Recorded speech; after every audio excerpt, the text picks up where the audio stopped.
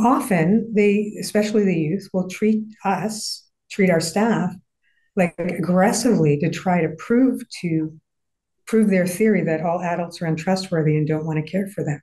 And so they'll be aggressive and they'll see our staff respond with love and patience, until they're like, no, these guys are different. Why are they different? They actually see value in me. And so we try to believe in people, see what God created in them until they see it themselves and start to believe in themselves. It's brokenness that makes people different and respond differently than we do. And it's brokenness you can't understand unless you walk the path. But it's not a lack of desire or same human needs or passions or any of those things. They want to thrive just like everybody else.